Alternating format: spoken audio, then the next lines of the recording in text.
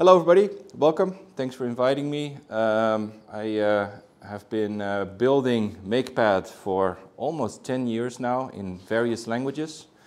JavaScript, Rust, lately. I will go through that. I don't know how many of you here know Rust. Have you written Rust? Have you interacted with the Rust ecosystem? So Rust is a compiled language, unlike JavaScript, which is well, interpreted at runtime. But Rust is essentially like C++, but it is safe. So no more pointer errors, no more memory issues. But it has static memory. It doesn't have a garbage collector, so it has static memory management, compile time, and one of the things that is difficult in Rust is compile time of the applications that you build, because the Rust ecosystem has Cargo as their NPM, right, or whatever package manager of components, and because everything is compiled and people start to, you know, add left pad and that kind of stuff, it quickly snowballs. So one of my challenges with building Makepad is keeping compile time low. So this is a base model M2 Air. It has 8 GB of RAM. It's really yeah, very low end, if you would say. The CPU is not low end, but effectively it's a budget machine. And I'm going to recompile everything. Hold on, power save. Recompile everything from scratch. So we're doing a cargo clean. This means clean your build. And then I'm going to run Makepad Studio. Ignore the warnings, it's all in the middle of development. So this is a clean build of my IDE, right? So this was it. It's a clean build of a native desktop IDE. This is a native window. It's running directly on Metal on Mac, it runs on OpenGL on Linux, and it runs on DirectX on Windows, and on WebGL on web. But here we have Makepad Studio. This is the IDE that we're building. You have to imagine this is like our Xcode or whatever, Visual Studio, but we're building it for Rust. So we're building Xcode for Rust, if you will, or Visual Basic for Rust. And as I always like to do is I like to run my own slides inside Makepad. Right now I'm compiling, also everything is clean, so it's now recompiling from scratch all the dependencies of my slides. Here we have my slides. I will open the slides application here, and as you can see, wait, something is broken. Ah, there we go. Yeah, I think compiling everything from scratch swapped out Makepad, so it hung a little bit because it had to get memory back from the system. But yeah, here we have live coding. This is my slides application. This is a real application. It's running inside the IDE now using cross-process texturing, which is actually similar to how a browser is architected. So the child process is now inside the IDE. That means that if I change the code or the Rust code, it doesn't open a new window. But for the presentation, it seems nice to run this full screen. So I'm going to open the slides as an application. So now it's a normal full screen application, which I can then full screen. And now we have slides. So yeah, live application building with Makepad. I want to talk about what we lost over the years, right? I'm old. I grew up with the home computer boom, and then we got QBasic, then we got Visual Basic, Visual C++, Delphi, or Delphi. And all of that somehow magically disappeared over the years, and what we got back is typing HTML by hand and broken visual editors.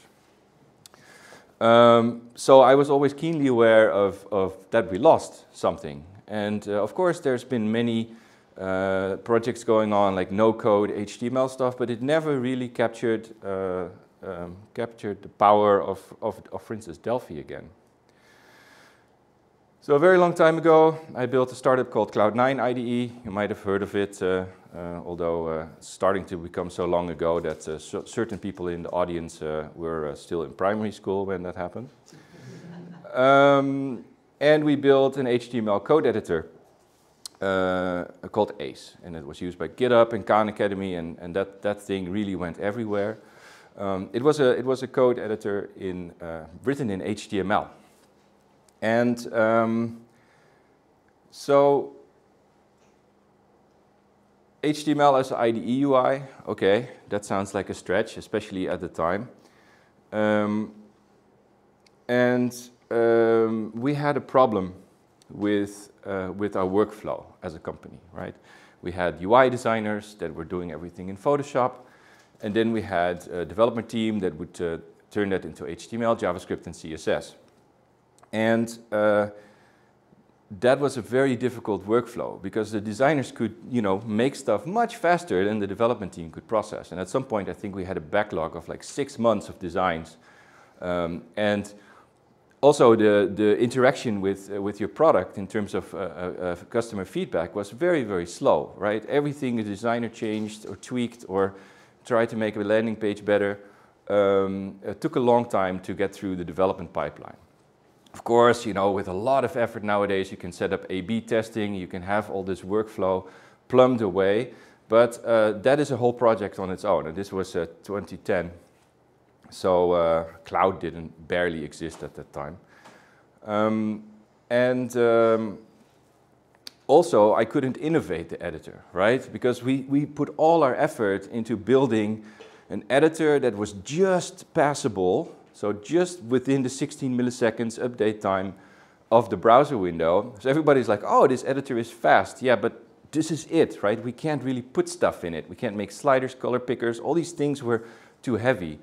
And at the time, I was like, okay, can we make animated code folding? I thought it was a cool feature. Like, hey, can we do that? So I tried to do that with CSS, and it was just dreadful. The performance was impossible.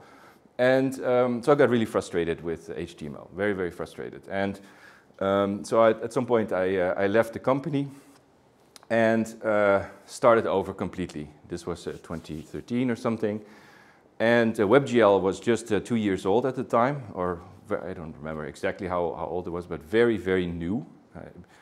Actually, you could blue screen a computer with it back in those days, which is actually one of the main reasons that GPU APIs in the browser took so long, because Flash was first with Flash 3D or whatever.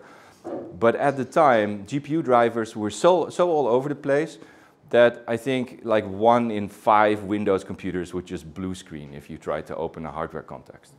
But okay, this was getting better, right? We were at, what is it? How fast were we? We were at Intel HD 3000 chips at the time. And it was just barely capable of rendering UI in WebGL.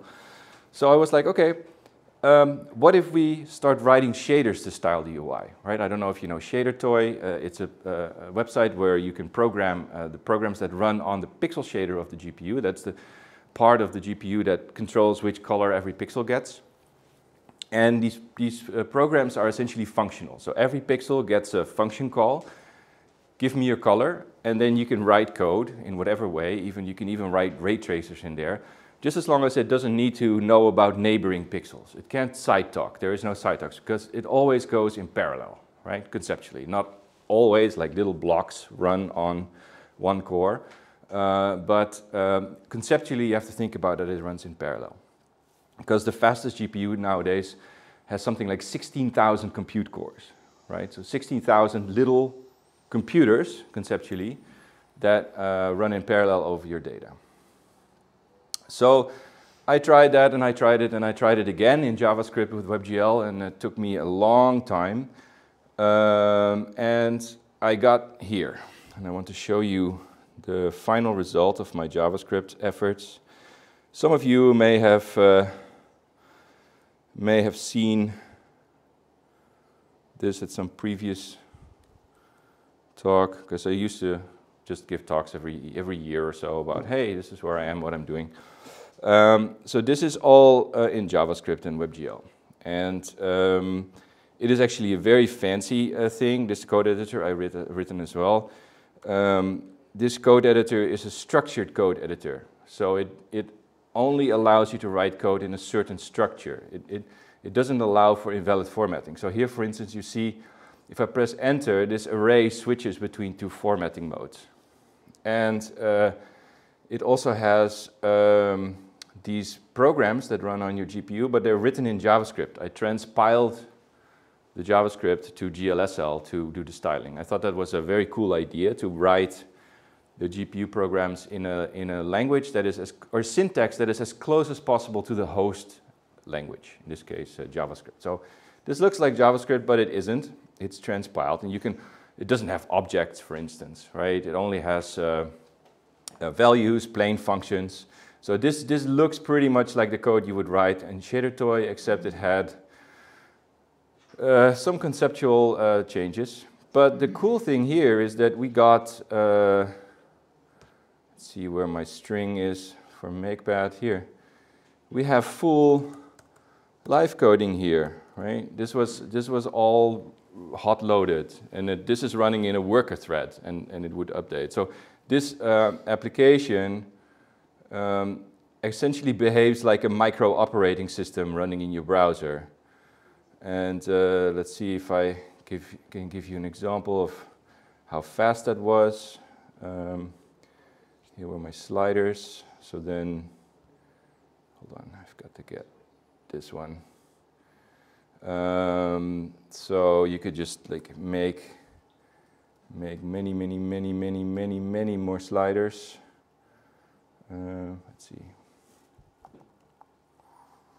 And then just redraw it, add some random noise to it.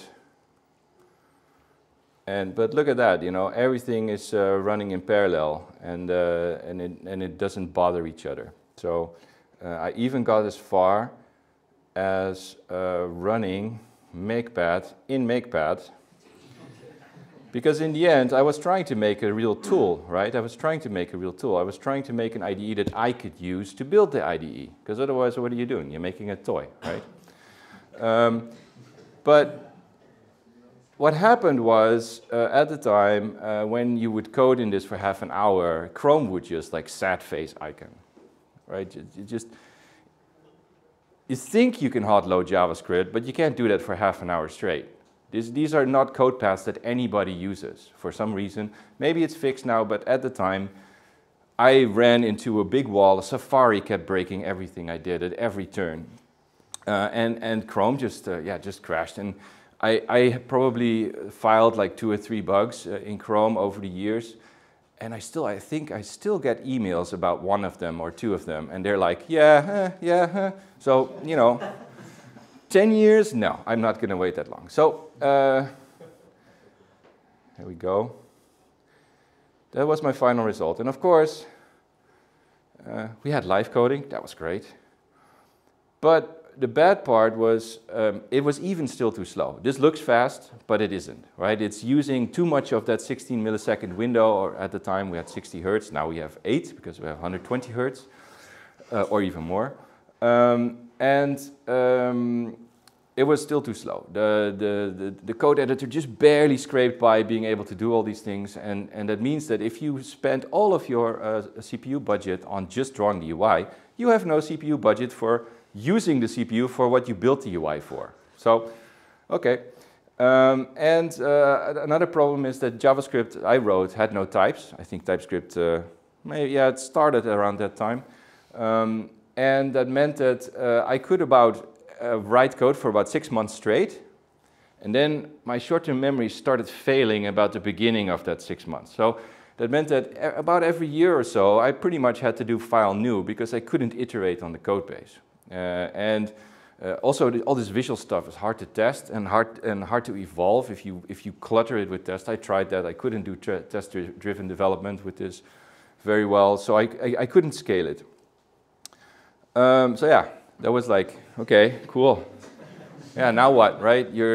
I've spent so many years trying to do this, and then it still fails, and I was pretty sad about that.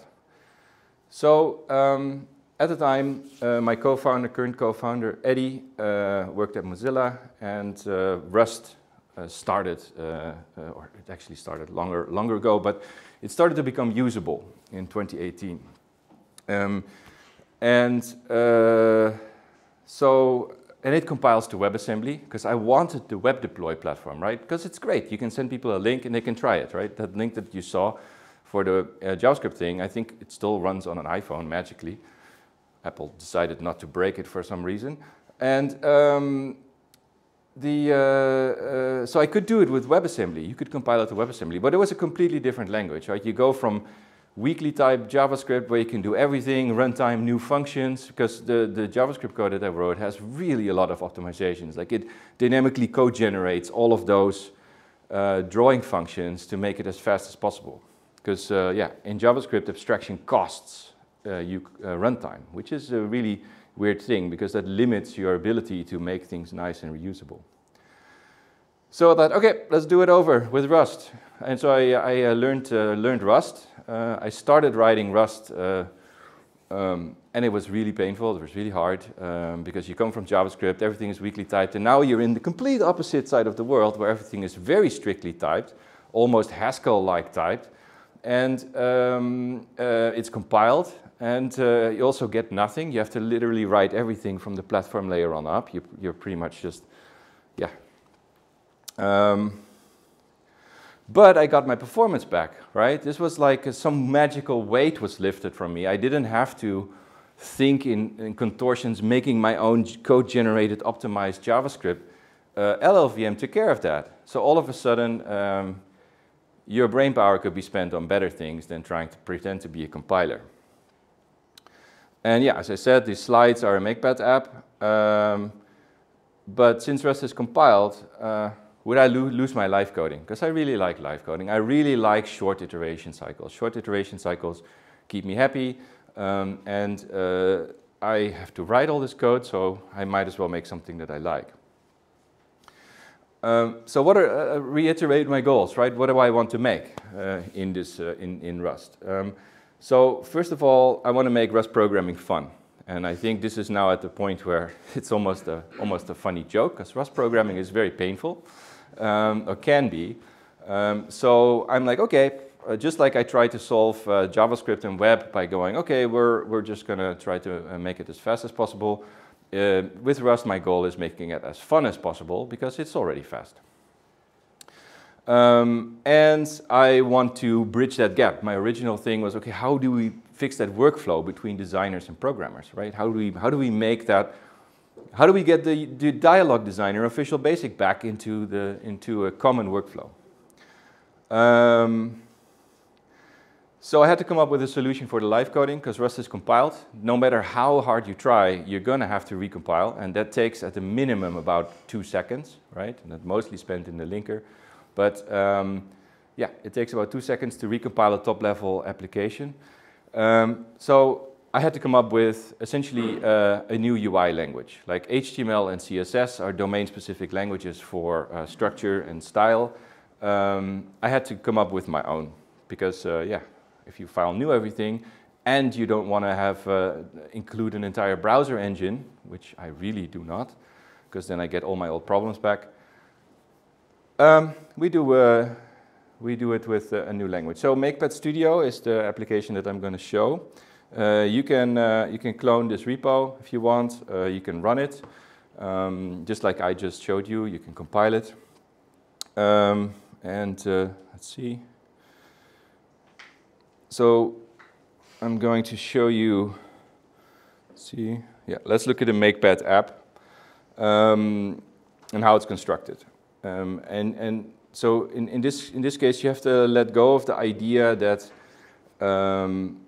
that this sits in a browser, or there's literally nothing between me and the operating system, the platform. Right? Every single thing that is in there, it's essentially pretty much building a new browser, but without all the baggage that you don't have to take along. Let's see, a Makepad app. Let's run I think we have a simple one. There we go. It's not too bad. 2 seconds to run an application. This, by the way, one of the ideas in Makepad Studio that is maybe different from other IDEs. Essentially, you turn on an application and it auto-rebuilds. So you don't build it manually anymore. You just turn it on and it will automatically recompile and update. So we have simple app. Yeah, I won't go into too much detail, but here you have essentially my HTML, right? It is, I don't know if maybe the font needs to be bigger. In Rust, you have something called macros. And macros in Rust are really powerful because it allows you to essentially say, hey, here my macro starts. And then what follows pretty much only has to follow the tokenization of the Rust language. For the rest, as long as you stick with the tokens, like a number and an identifier and whatever, you can pretty much define your own language inside that macro. And the macro is implemented. You have 2 ways to implement that macro. You can write a Rust program that takes all these tokens and generates Rust in the compiler. Or you can write a declarative macro structure that is inside, just like a C++ template, sort of. Not really. So in this case, the macro doesn't do anything. It just turns whatever code is below here into a string. And then at runtime, I parse it, just like an HTML page. And as you can see, I thought it was funny to hybridize HTML and JSON or JavaScript structure. This is a tag, but because I always hated the closing tag, I use curlies. So, you can write shader code inside this structure. So the styling, I think here you see,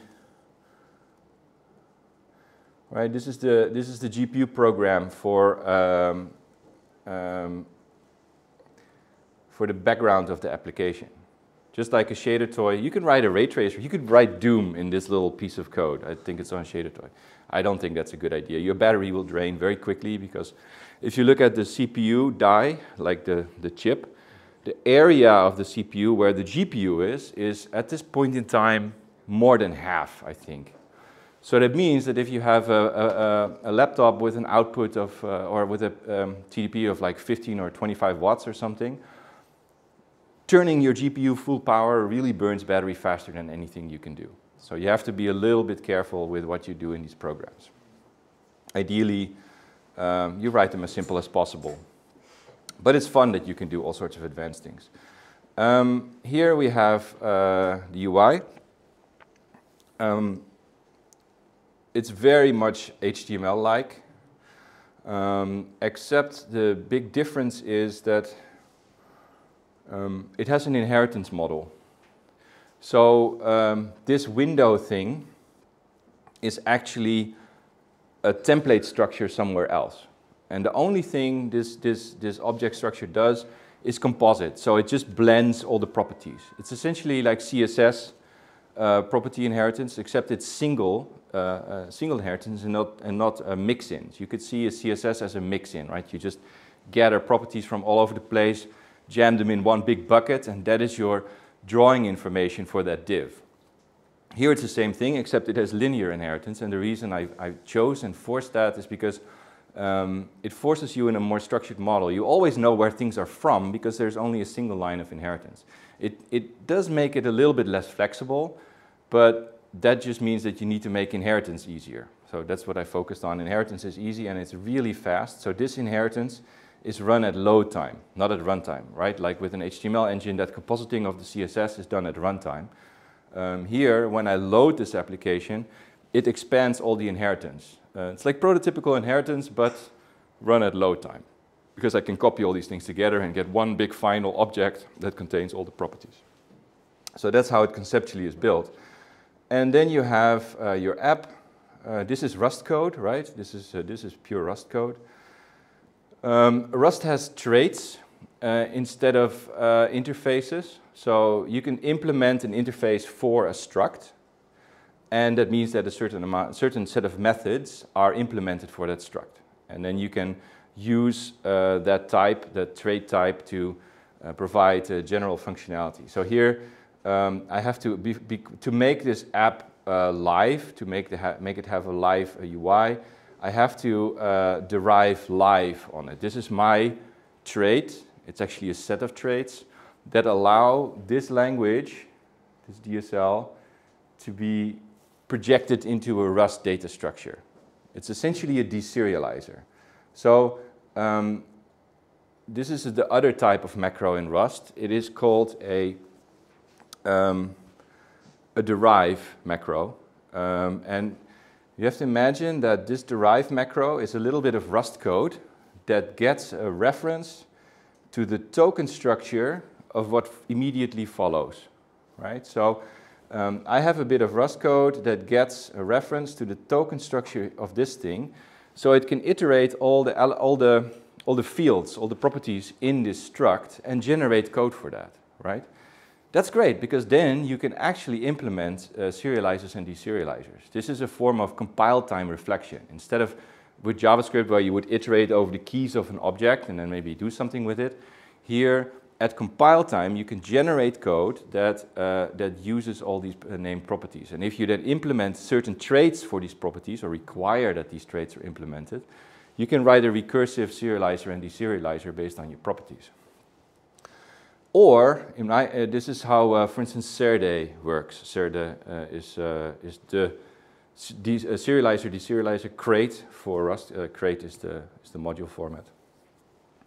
But you can, of course, also imagine that you can write a deserializer for a DSL and co-generate that into a binding layer. So that's it. There's no glue between the language and the Rust code. It's auto-generated with a proc macro, which is amazing. Like in C++, everybody is still trying to get here with all sorts of weird tooling, but never achieved it. And in Rust, this is normal. But it is a use case that has to click for you, because writing these macros, you're writing essentially a parser, and you're dealing with ASTs of the Rust code, right? It's not trivial, but it's extremely powerful. And then this is the Rust code where I handle the events, like I click the button and the counter goes up. And I struggled very much with making this user-friendly, how to write this Rust code, because Rust doesn't have a garbage collector, right? And if you maybe remember that onClick in JavaScript, when you set onClick, it closes over the variables around it, right? So you can always access things around it. But if you have a language that doesn't have a garbage collector, it doesn't know how to deal with those objects around it, because how long is the lifetime of these things, right? In JavaScript, the closure holds a reference to the variables outside of it, and when the closure disappears, like the DOM object goes away, or onClick gets set to null or whatever, the references to that data disappear, and therefore the garbage collector can then finally start throwing these away. But if you don't have a garbage collector, this is an incredibly complicated problem. So Rust does have closures, but it requires you to manually put ref count wrappers around your data to be able to deal with that. And then, because mutability is so managed in Rust, Rust has very controlled mutability. So this is to avoid data races and to do safe multithreading. We can do safe multithreading in Rust. It's amazing. I can write a complete multi-threaded application in a day, and I can almost be certain that it doesn't crash. Except if you do stupid stuff with multiple locks. Don't do stupid stuff with multiple locks, because it can deadlock. It cannot guard against a deadlock, but it can guard against any unsafe data accesses. So so that means that if you use closures in Rust, accessing your data becomes tedious, to say the least. And I don't like tedious, because that makes it difficult to, if you want to mutate your data. So how Makepad works is essentially that it is an immediate mode event poll, right? You get a call, hey, there is an event. And then you just check which event it is in essentially a big switch statement with lots of ifs. In this case, you use a query, like we all remember jQuery. I actually think jQuery was a pretty damn cool idea. And it gets way too much flack for being terrible, because I don't think jQuery was terrible. It was the state management that people had to manually invent around it. But querying a UI structure and functionally applying on selectors is actually pretty neat, right? And because these two languages are in a different domain, I was like, hey, why don't we just bring back some of that querying? So here, I query the UI for a button, for this button. And then I check if the button was clicked. And the good thing about this is that this is not an on-click callback, right? This is a poll. So this doesn't lock the memory. It cannot arbitrarily arrive at this method from magically anywhere. The code flow always goes straight through the function. And it turns out that because Rust is so fast, like if you would do this in JavaScript, you're going to have a bad time, right? If you have to poll your entire UI. But in Rust, it is super fast. LLVM just like squashes everything. If you cache the query on the top level node, I think I have in the order for Makepad Studio right now, I'm in the 1 millisecond range to do all the event handling. And I'm also in the 1 to 2 millisecond range to regenerate the entire UI. Sometimes Makepad actually has incremental update, but sometimes I had a bug there and I completely forgot about it. And then at some point I looked at my CPU and said, this is a little bit high. I never noticed it. It keeps running 120 hertz. I never noticed it. I'm like, oh, we're regenerating the UI every frame. Oh, okay. Then you fix that. But you don't see it anymore because it's Rust is so fast. So this pattern is actually only possible because of Rust. Okay, let me check the time. Am I? Still have like 10 minutes or so. Oh, okay. Well, that's, hold on. Run it on a mobile phone. Yeah, no, just checking. Like, it's hard to time these things. Let me open my presentation. No, not that one. Make that slides. Let me quickly get back to the story. So, yeah, we have a Makepad app, and what we also get is multi-platform, because Rust compiles on all these targets. You can write the same program and run everywhere, literally. Like this is the Java dream, right? But you don't need the JVM. You can completely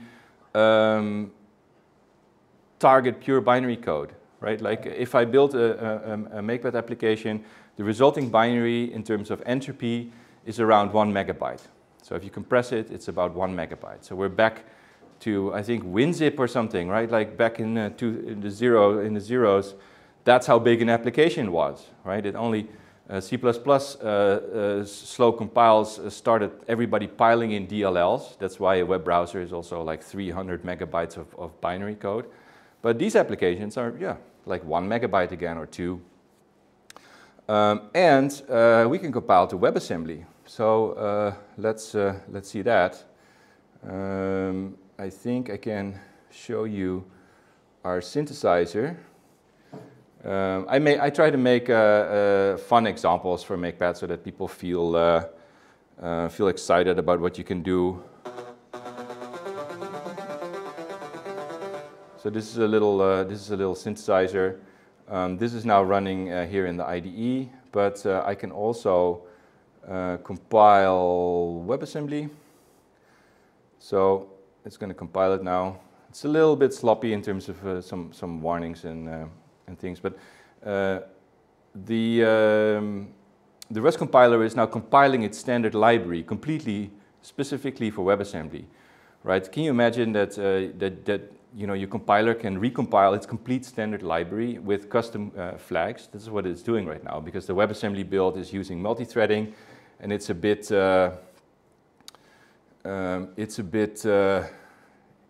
new, I would say.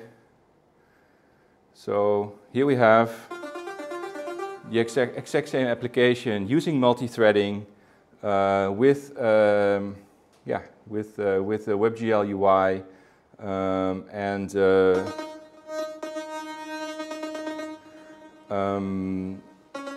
audio threads. This is a completely threaded application. So yeah, we get that, and recently I'm not going to bother with real devices for this demo, but Ironfish doesn't have a mobile UI, so it's not incredibly pretty. So here's my phone simulator. It's now compiling. There we go. Do we work? There we go. No. It even has sound. It's amazing. So this is the application running on iOS. You can also click the real device if you have it plugged in. We also have Android support. I completely stripped the Android SDK, threw away Gradle, and made like a complete selective installer that pulled in just the exact binaries that you need to build an Android application. So you can install the SDK in like 2 minutes on any new machine and then immediately deploy to an Android device. But all that stuff, all that baggage we could get rid of. Let's see, and then we have a fractal zoomer, which is also nice. So unfortunately, my PC is not super fast here, but I can run this at 8K resolution in real time on an M1 Max or M2 Max, and at 120 Hertz. And this is running in a with worker pools and SIMD. So it spawns up 10 worker threads, or on this poor little machine, maybe a bit less, maybe 6. Yeah, you can still completely live code. Let's see, no, not Ironfish. Here we have, this is the pixel shader I use to color the fractal. So you can just write your own pixel shader for that. It is running the fractal computation on the CPU because it needs double precision float. Otherwise, you're going to run out of fractal very quickly if you use an F32. GPUs generally stop at F32 unless you have like one of those NVIDIA cloud GPUs. So that means that if you run this fractal actually on the GPU, you can't zoom very far. So this is why this is kind of like it's implemented like a Google Maps zoomer with tiles that get recomputed in a worker pool. But yeah, I wrote that worker pool in I don't know, half a day, and it doesn't crash. In C++, I would be like trying to juggle chainsaws to do this. So yeah, we have a synthesizer, we have fractals, and I also made, of course, let's see, does it build? I made an AI explorer, right? This is Stable Diffusion XL with prompts. So yeah, but you can finally see, oh, there's my camera. It also has camera support, so you can real-time feed a camera feed through. I mean, maybe you've seen that those videos go past on Twitter where people put a camera feed through an AI model, and I thought that was pretty cool to do. So yeah, these are all AI generated, but I now finally have performance again in building these kinds of UI. I think it took me a couple of days to build this application. That's where I want to be, right? I want to have my computer back. I want to be able to make these little programs for the fun of it. Also that they're cool examples, but if I had to do this in web, I mean, this AI outputs like 4K images at, I think I got a throughput of something like 6 images per 20 seconds or something. And then my directory, I copied the subset, but my directory is like something like 20,000 images. And yeah, no problem, as long as you have enough RAM to cache some stuff, it just runs, it flies. And now, yeah, finally also, oh, webcam, sure, 4K, sure, no problem, 4K webcam feed, do stuff.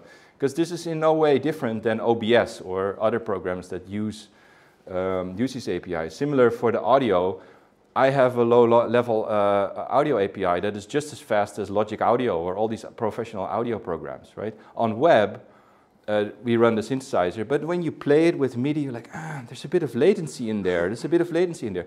And it's true, the latency is actually of web audio is unusable in a professional context. But yeah, with Rust, you can just do it. So now instead of using something like, what is it, Tauri or, that's the Rusting, or Electron, where you get kind of the worst of both worlds. You get web performance as an unupdated web browser. I can now deploy to web for cool little demos, but run the real code natively. So, yeah, I think we're finally getting there. So maybe those 5 years doing JavaScript weren't wasted. Let's see. Yes, I showed the multi-platform audio UI. Yeah, I mean, this talk is for something a bit longer. So why would you need this? Why would you want this? Well, when you actually want to do something with your computer in terms of fast compute, right? Maybe not a pizza ordering form, but something, maybe data visualization, or maybe you know, interacting with AI in a multimodal form. Yeah, so one thing that I didn't show that we're currently still building, actually this whole IDE we're still building, it has a lots of, oh, and of course, I got my animated code folding. You know, finally I can do it again. Or again, I can do it, unlike I couldn't. And I can also develop Makepad Studio in Makepad Studio in Makepad Studio. That third step never worked in JavaScript, but it does now. Or maybe it did, I don't know. But at least it's stable. I can work in this. This is a sub-process, right? I can live code the sub-process. And that live coding is really very nice for my, let's see, app. Welcome to Makepad. I think it's here. Oh, this is my my Apple menu. It also has support for Apple menus. This is why I like doing. It's just the same. I can live code the IDE in the IDE, and it still compiles in a very, very short time. So these are the links. I think yeah, we can end on that note if you're interested. It's all MIT. We're going to monetize a Git client that is going to be an extension, also separate, standalone. Or we'll see if we can monetize it. It's at least you know, IDEs are probably no longer in that idea that you can monetize it. Also, I don't think yeah, this has enough barriers with Rust and with learning a new DSL that we're going to need all the adoption we can find. So everything is MIT. You can fork it and try to beat me, but well, good luck. I will explain it to you and I'll help you get started, but it's an endeavor. But yeah, thank you.